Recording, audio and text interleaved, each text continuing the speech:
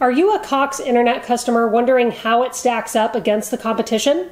Or are you thinking about using Cox Communications as your home internet service provider? In this Cox Internet review, we cover Cox Internet plans, price, speeds, and service to help you decide whether or not this ISP is right for you.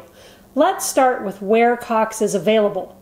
This FCC coverage map shows in red where Cox is available. As you can see, it's fairly spotty. Both Xfinity Mobile and Spectrum offer wider coverage. And where Cox offers service, it tends to be concentrated in urban areas. So if you live in a rural area in one of the states where Cox offers service, it may not be of the quality you want.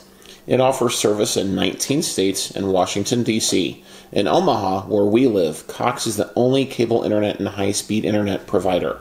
While we do also get DSL through CenturyLink here, Cox internet speeds are better, so we have chosen to go with them. So our review includes years of experience with Cox as our internet service provider. To see if Cox is available where you live, go to cox.com/residential and enter your address and click the Check Availability button. Now let's take a look at Cox Internet packages, including price and features. Cox offers 5 packages from Gigablast, which is the most expensive and offers the fastest download speeds, to Starter, which is the least expensive and offers the slowest speeds.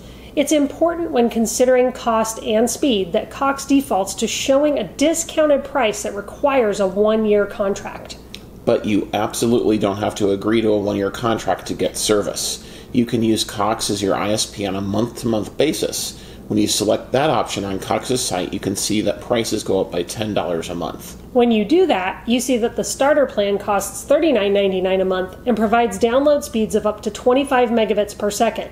Looking at the details of that plan, you get up to 3 Mbps of upload speeds and 1.25 terabytes of data included.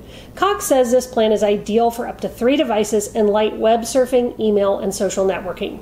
Yeah, but is it enough for streaming, gaming, or other activities you want to do at home? And are those speeds accurate?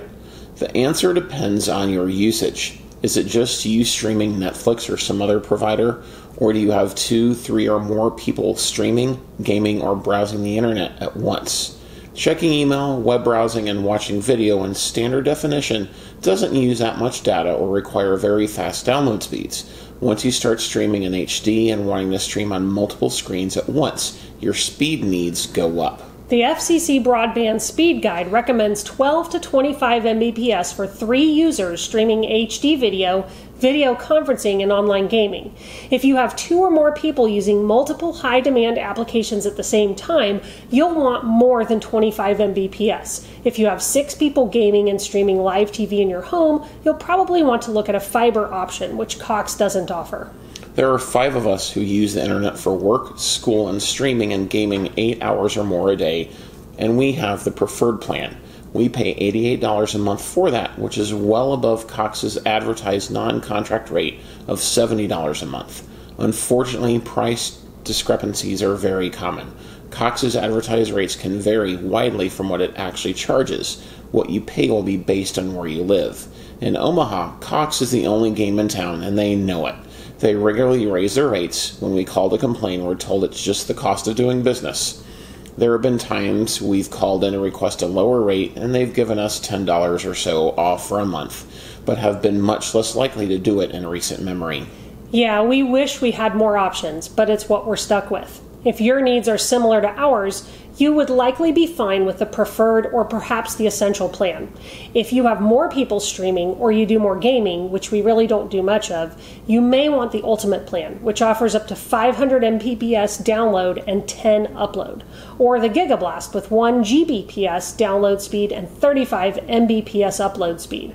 All Cox plans have data caps of 1.25 terabytes. While we don't like data caps, we've never hit ours. It's a pretty generous cap, so you're likely to be okay as well. If you stream live TV and watch 4 to 6 hours a day, that will eat up 200 to 300 gigs a month, which is well below Cox's limit.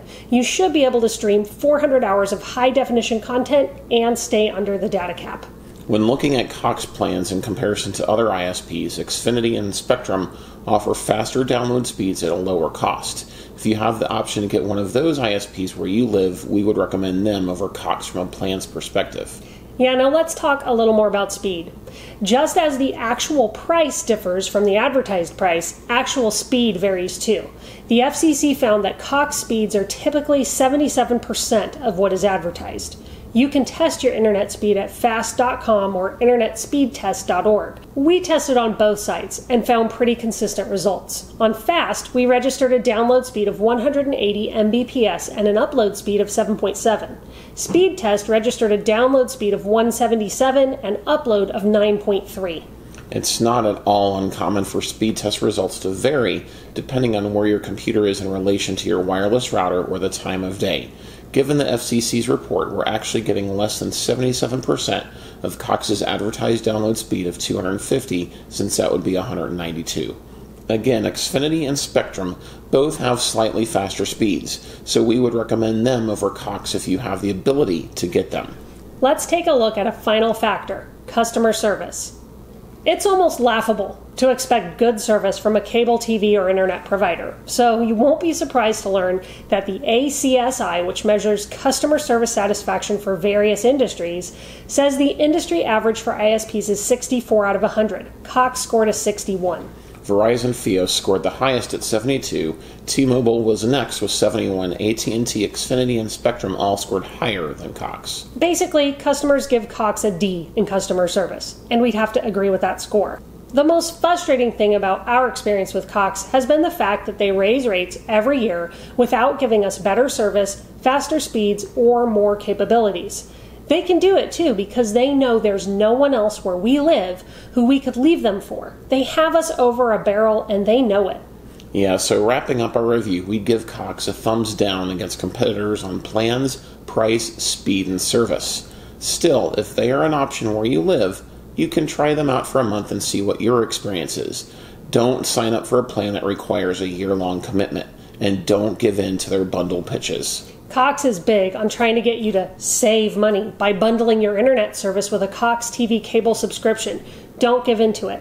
They've often tried to get us to bundle our internet with a home security system. It's completely unrelated, and it just shows how badly Cox likes to bundle services to get you to stay with them. We know someone personally who was paying $300 a month for Cox Internet and cable. They called to ask for a lower rate on internet, and Cox said they already had the lowest rate by bundling. The thing is, they don't watch cable TV. In fact, they also have a number of streaming service subscriptions. We told them what we pay for just internet, and that by canceling cable with Cox, they could shave $200 or more off their monthly bill. They quit cable the next day. Yeah, so by all means, test Cox Internet, but do not bundle. And try other ISPs in your area if you have multiple options. Don't be afraid to call and ask for lower rates or to try different ISPs to find the best plan at the best price for your specific needs. That does it for this review. Do you have Cox Internet? Let us know what you think of them in the comments below. And if you haven't already, don't forget to like, subscribe, and turn on notifications so you can get all our latest news and reviews when they drop. And if you know someone who would benefit from this video, share it with them. Thanks for watching, and we'll see you in our next video.